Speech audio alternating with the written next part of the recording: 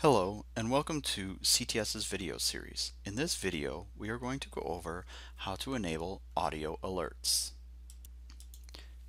To enable the audio alerts, you need to go to your main properties. Select the main properties and go to alerts.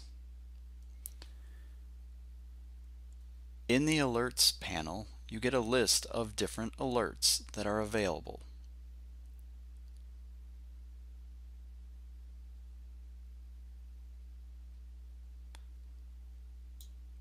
If there is a checkbox in the enabled section, that means that audio alert is enabled.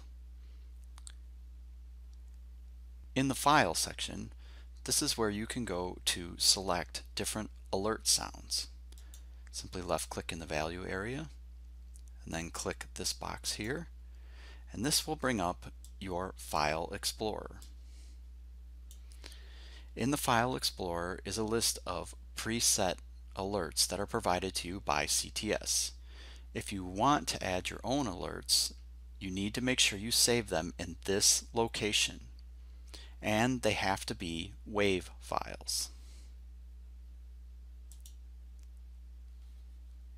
In the Play Sound section, if you left click on the play button, this will play the alert that would be sounded based on the condition here. In the Users section, you can left click in the value area and choose between My User and All Users. If it is set to all users, then you will hear alerts done by other users that have access to your account. If it is set to My User, you will only hear alerts that were done by your user.